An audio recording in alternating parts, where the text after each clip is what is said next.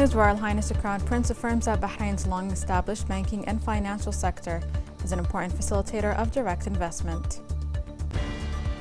The Ministry of Interior asserts that the ministry continues to prepare its cadres according to the latest international standards, noting the importance in investing in the human element to meet all security challenges. The U.S. Secretary of Defense welcomes Saudi Crown Prince Mohammed bin Salman to the Pentagon. And preparations are underway to evacuate Syrian rebels and their families from Eastern Ghouta in a deal that will see the town handed over to the government following years of bombardment.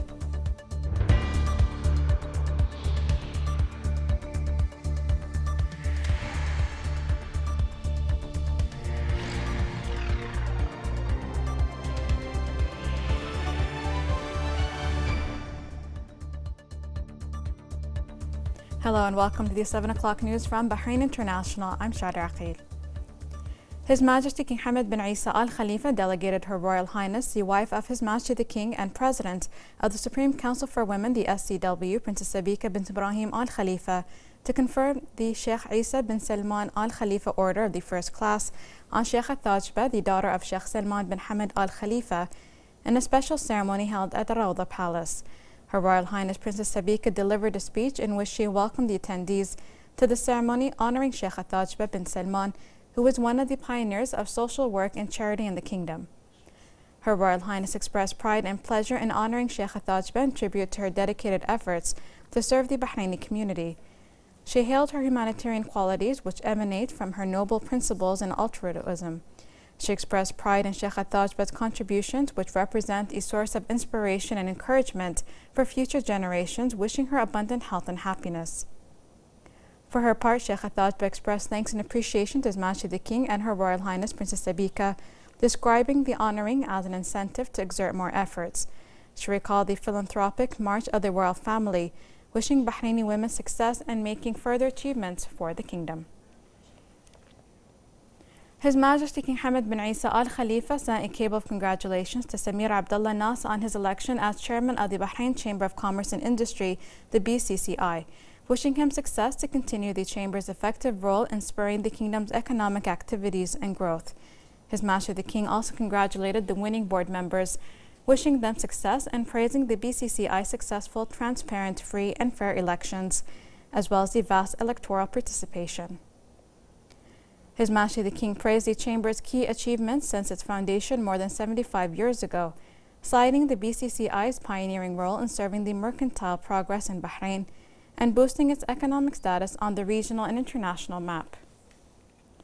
His Majesty the King affirmed that the Chamber is deemed a vital and effective partner in the comprehensive revitalization process, thanks to the private sector's continual efforts in supporting the construction and development process that serve the national march and boost the national economy's competitive capability at the international level.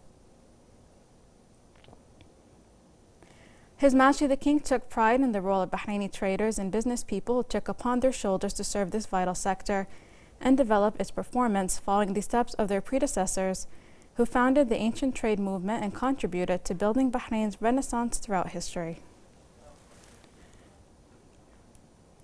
His Royal Highness the Crown Prince, Deputy Supreme Commander and First Deputy Prime Minister Prince Salman bin Hamad Al Khalifa sent a cable congratulations to Samir Abdullah Nas on his election as chairman of Bahrain Chamber of Commerce and Industry, the BCCI, wishing him success to continue the Chamber's effective role in spurring the kingdom's economic activities and growth. His Royal Highness noted the role of the commercial sector in the comprehensive development march of His Majesty King Hamad bin Isa Al Khalifa, in which it works to provide an environment which ensures the continuation of progress. The Crown Prince congratulated the winning board members, wishing them success to achieve more gains for the commercial sector. His Royal Highness praised the BCCI's successful, transparent, free and fair elections, as well as the vast electoral participation.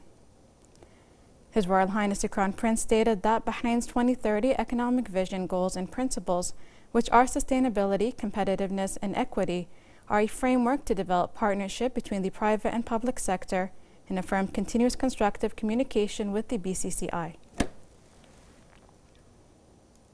His Royal Highness the Crown Prince, Deputy Supreme Commander and First Deputy Prime Minister Prince Salman bin Hamad Al Khalifa today held a meeting with the chairman of InvestCorp's board of directors, Dr. Yusuf Al Ibrahim, at Ghudaybiyah Palace.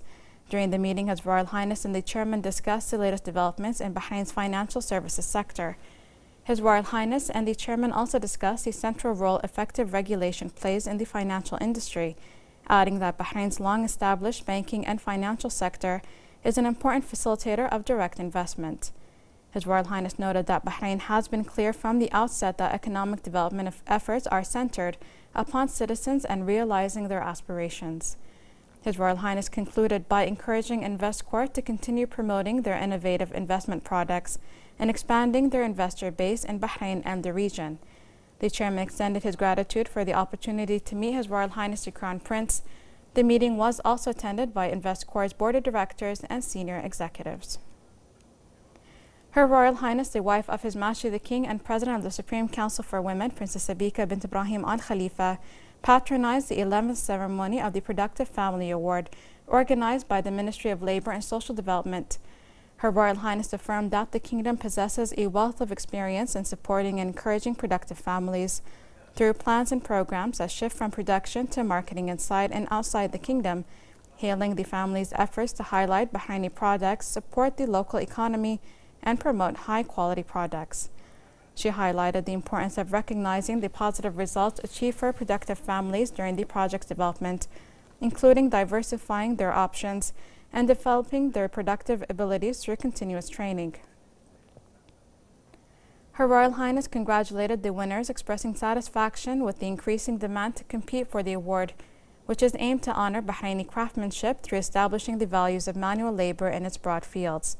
Princess Sabika toured the Productive Families Distinguished Products exhibition and viewed the family's projects closely and the development they achieved that reflects the facilitation the kingdom provides for them.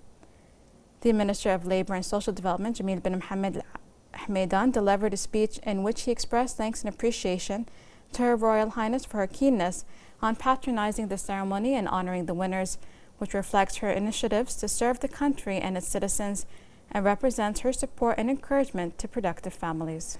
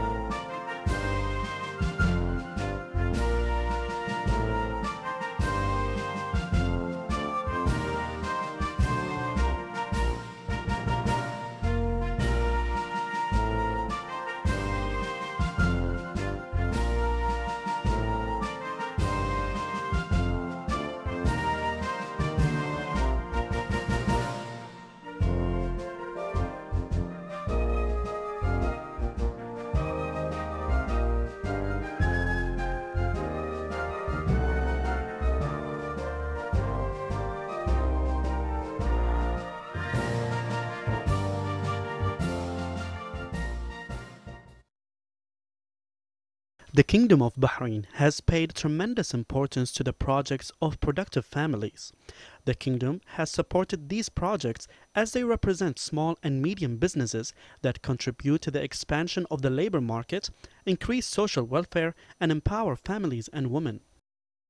This yearly event, I think, adds the value to the people and members' families to be productive, be able to produce something that adds value to the whole country. Families and people have those kind of businesses that they work from home, and those are really good supportive. My product itself, I actually make what we call it Arabic coffee, and the name is Qahwa 360. And then because of what I do is Arabic coffee that is instant and for the size.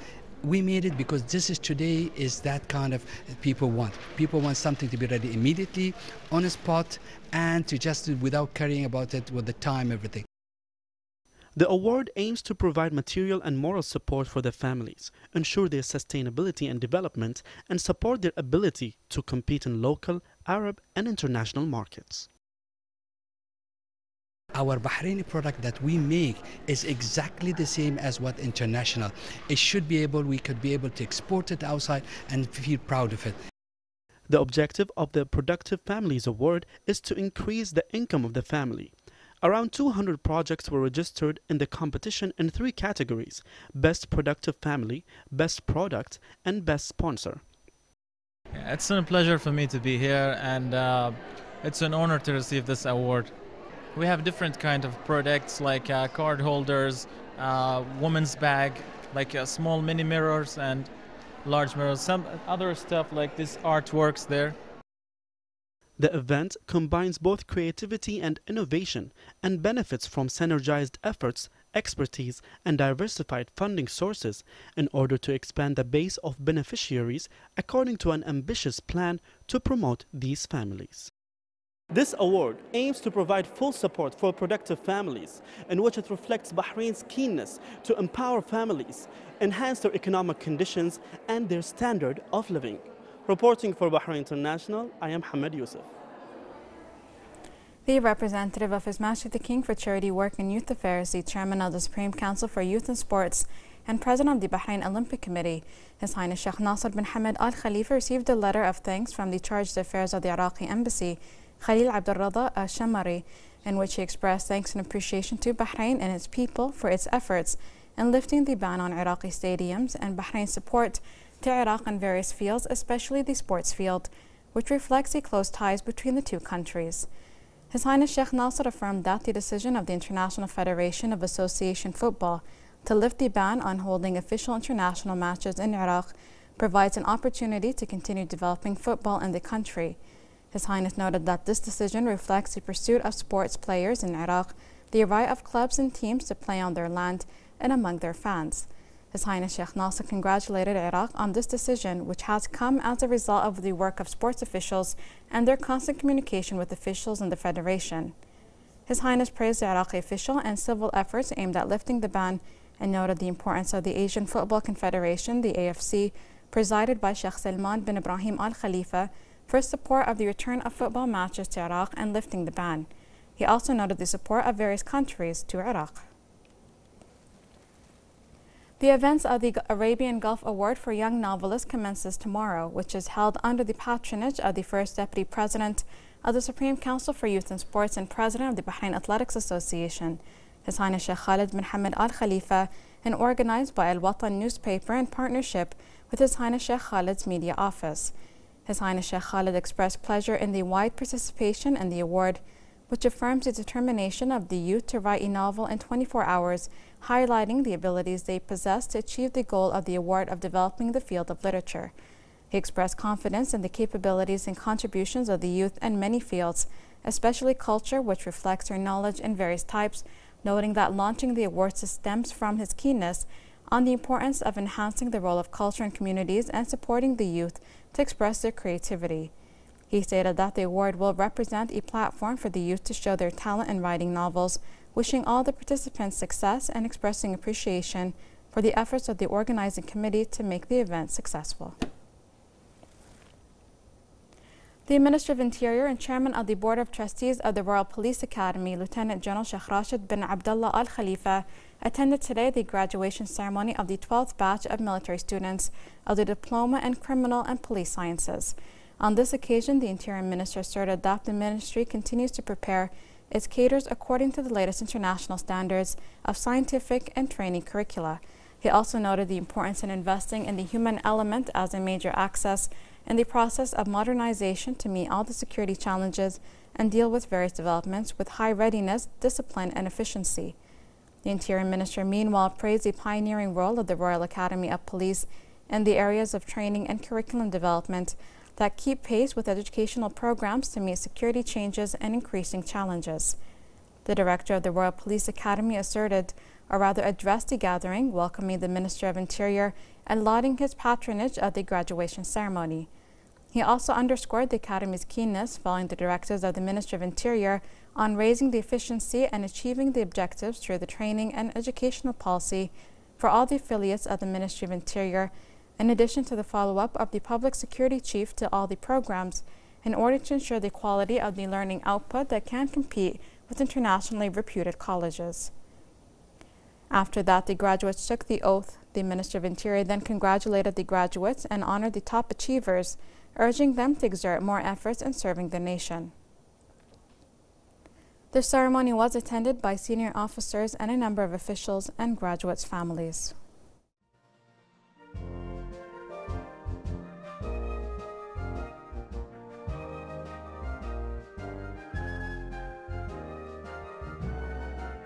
أقسم بالله العظيم أقسم بالله العظيم أقسم بالله العظيم أن أكون وفيا للبحرين أمينا على حقوقها مخلصا لمليكها المفدى مطيعا لجميع الأوامر الحقة التي تصدر إلي من رؤسائي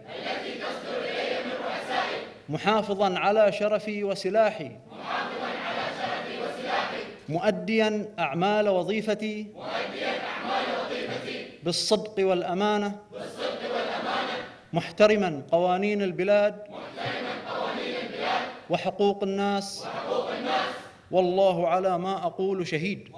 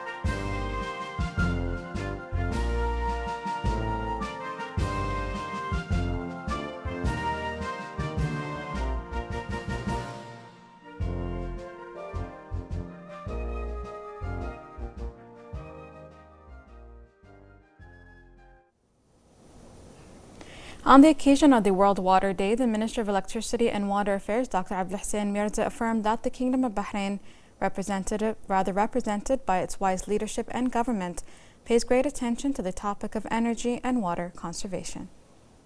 بسم الله الرحمن الرحيم. تحتفل مملكة البحرين مع أشقائها من دول مجلس التعاون لدول الخليج العربية باليوم العالمي للمياه، والذي يصادف يوم 22 مارس تحت شعار الطبيعة لأجل المياه.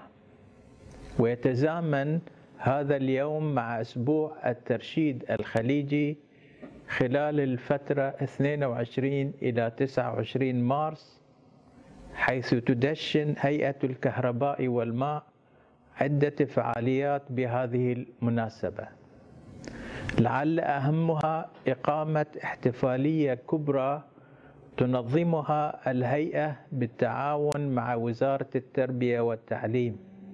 وكانت الهيئة قد قامت بفعالية مشتركة مع جامعة البحرين احتفاء باليوم العربي للمياه، وذلك بتاريخ 3 مارس. وقد أولت قيادة مملكة البحرين وحكومتها الرشيدة موضوع ترشيد الطاقة والمياه اهتماما خاصا تمثل في إنشاء إدارة خاصة بترشيد الكهرباء والماء تابعة للهيئة، تهدف من خلالها إلى تعزيز هذا التوجه الهادف إلى تحسين كفاءة الطاقة وترشيد استهلاك المياه والمحافظة على الموارد الحيوية في المملكة. وتمثل الاستدامة إحدى المبادئ الرئيسية الثلاثة لرؤية 2030 لمملكة البحرين في ظل العهد الزاهر لحضرة صاحب الجلالة الملك حمد بن عيسى آل خليفة عاهل البلاد المفدى حفظه الله ورعاه. ودشنت مملكة البحرين العديد من المشاريع والبرامج الهادفة إلى ترشيد استهلاك المياه وخفض التسربات المائية، حيث تقوم الهيئة بتقديم الدعم الفني للكشف عن التسربات المائية في مرافق المشتركين ومتابعة إصلاحها.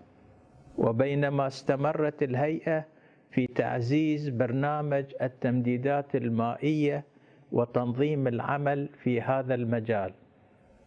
وتنسجم هذه المبادرات والمشاريع مع رؤية مملكة البحرين 2030، كما تتماشى أيضا مع أهداف الأمم المتحدة فيما يتعلق بالتنمية المستدامة، ومن بينها الهدف السادس والذي ينص على ضمان توافر المياه وخدمات الصرف الصحي للجميع. ولتعزيز هذه الجهود وتأطيرها تتعاون مملكة البحرين مع دول مجلس التعاون الخليجي وجامعة الدول العربية من خلال المشاركة في اجتماعات اللجان المتخصصة والفعاليات والبرامج المعنية بتعزيز الموارد الحيوية واستدامتها. ولا يفوتني بهذه المناسبة أن أتقدم بجزيل شكري وتقديري إلى جميع المسؤولين والعاملين في قطاع المياه على جهودهم المتواصلة من أجل خدمة هذا الوطن العزيز في مجالات المياه وترشيد الاستهلاك، ومتمنيا لهم المزيد من العطاء. ختاما، تتطلع مملكة البحرين إلى مزيد من التنسيق والتكامل في هذا الجانب، متمنين أن يكون الاحتفال بهاتين المناسبتين منعطفا إيجابيا في مسيرة الدول العربية نحو تعزيز التعاون والتنسيق فيما بينها لبناء منظومة موحدة لإدارة قطاع المياه وتحسين كفاءته في عالمنا العربي. Labor and Social Development Minister Jamil Mohammed Ali Hameidan opened today the 6th edition of Education and Training International Exhibition at the Bahrain International Exhibition and Convention Center. More in this report with Hiba Abdel Ghaffar. Education is the passport to the future, and tomorrow belongs to those who prepare for it.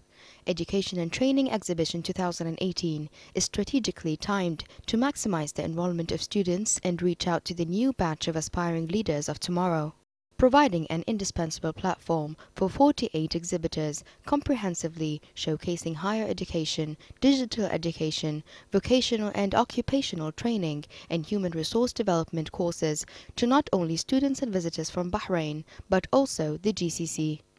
Many exhibitors from Bahrain and even from outside Bahrain, like universities, academics, training center, This is very good opportunity for also the students, foreigner or Bahraini students in Bahrain.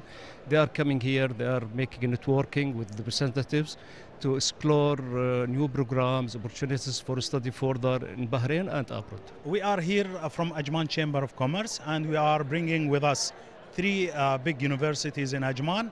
We are looking to promote these universities here in Bahrain. We are looking to attract students to come and register in these universities. The exhibition provides opportunities for those who wish to receive specialized training, develop their skills on academic and professional levels to enable them to advance in their careers. It also helps students to enhance their knowledge of various job opportunities in the labor market and identify their future career paths. Very important exhibition because it would give potential students the opportunities to look at potential courses and programs which are really appropriate for the marketplace. Coming to this exhibition is fantastic. We have talked to too many students from Bahrain, and we have introduced our college to them, our field, and the importance of our field and how it is like international field where they can work in Bahrain and all around the world. The minister stressed on the importance of continuing to develop and improve the outputs of the training and educational institutions in Bahrain to prepare qualified national calibers matching the international standards, current and future needs of the labor market, and strengthen the position of Bahrain as a regional training center. EduTex is a strategically important event providing a great platform showcasing higher and digital education, vocational and occupational training to over 5,000 students and visitors. Reporting for Bahrain International, I'm Heba Abdul-Ghafoor. The President of the Bahrain Authority for Culture and Antiquities, Sheikh Hamad bin Mohammed Al Khalifa, participated in the Islamic Art Facing Extremism Conference held in Egypt. She affirmed that culture is the first act of resistance in the face of extremism and terrorism, adding that Manama represents a model for coexistence which will contribute to including the city in UNESCO's World Heritage List. She noted that the Cultural Authority promotes the Islamic Enlightenment values and remarkable events as part of the Muharraq year as a capital for Islamic culture.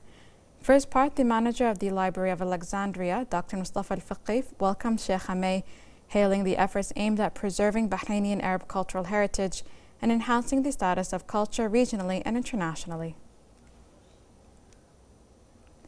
The ambassador of the Kingdom of Bahrain to the United States of America, Sheikh Abdullah bin Rashid Al Khalifa, affirmed that the continued economic growth and success of the kingdom to attract foreign investments was a result of the natural and open economic environment under the reform policies of His Majesty King Hamad bin Isa Al Khalifa, as well as the wise economic policies in line with Bahrain's Vision 2030. He said the successful visits of the Crown Prince to the U.S. last November further bolstered the outstanding relations between the two countries. This came during a discussion forum held by the American Chamber of Commerce, the ACC, to discuss the outstanding economic ties between Bahrain and the U.S., as well as to promote the investment forum Gulf Gateway to be held in Bahrain from the 8th to the 10th of May. The discussion forum was attended by the Chief Executive Officer of the Urban Planning and Development Authority, Sheikh Naif bin Khalid Al Khalifa, a number of officials from the U.S. Department of State and Commerce, as well as over 20 American companies. The ambassador of Bahrain to the U.S. reviewed the latest developments regarding major projects being implemented in the kingdom. He also highlighted the steady growth witnessed in the trade exchange between the two countries since the ratification of the Free Trade Agreement more than a decade ago. The ambassador announced that the Gulf Gateway Investment Forum would focus on investment in oil and gas, real estate development, tourism, housing, electricity, and water manufacturing, as well as housing.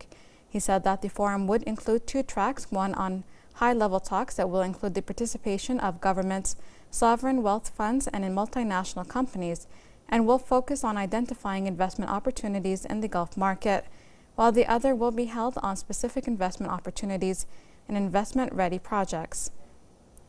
In a related context, the ambassador announced the hosting of the ACC to the Minister of Finance, Sheikh Ahmed bin Mohammed Al Khalifa, and Executive Officer of the Economic Development Board, Khalid Amro Al-Rumayhi, in April to market the investment forum. He stressed that the distinguished Bahraini-American relations in the economic and security fields are not only interrelated but are an important element in the security and stability of the region. Sheikh Naif said that the Urban Development and Planning Authority is currently implementing the Kingdom's development and urban planning policies in line with the 3 basic principles of the Vision 2030, which are sustainability, competitiveness, and justice.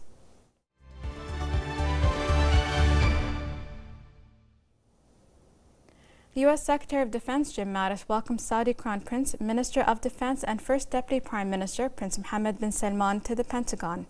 Prince Mohammed bin Salman's meeting with Mattis yesterday comes a day after the Saudi prince met with a number of American company CEOs, where several business deals are expected to be inked.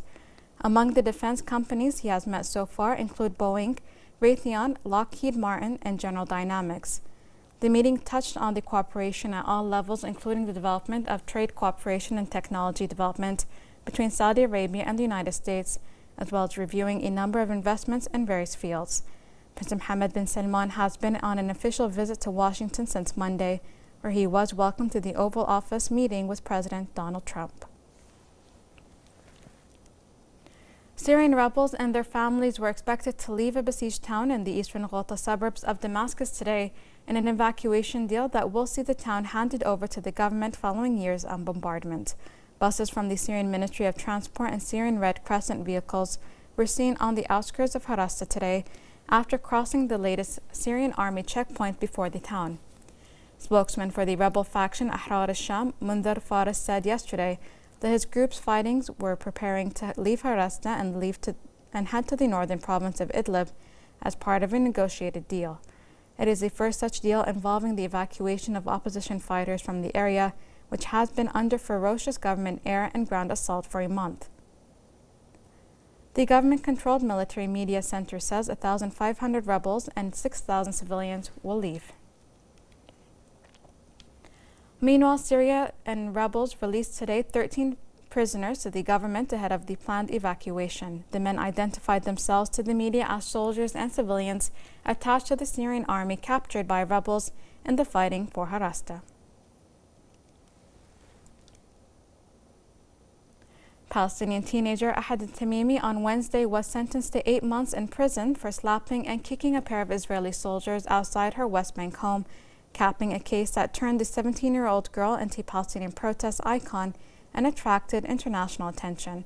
Tamimi's Israeli lawyer said she agreed to the sentence as part of a plea deal with prosecutors that allowed her to avoid more serious charges that could have imprisoned her for years. The lawyer called the legal proceedings a farce. The judge agreed to a similar plea deal for Tamimi's mother, Nariman, who has been charged with incitement. Tamimi's father said they agreed to the deal because they had been threatened with 3 years in jail. Tamimi was arrested in December after video surfaced of her kicking the soldiers outside her West Bank home. After we understood that the military prosecution wanted to keep Aid in detention for several years because this case is a case of deterrent, that they're trying to deter other Palestinian youth from resisting occupation, as I did, actually it is a decision that we can say that we won the military court, because the moment they decided to keep Aid's trial behind closed doors, we knew that this was not going to be a just trial.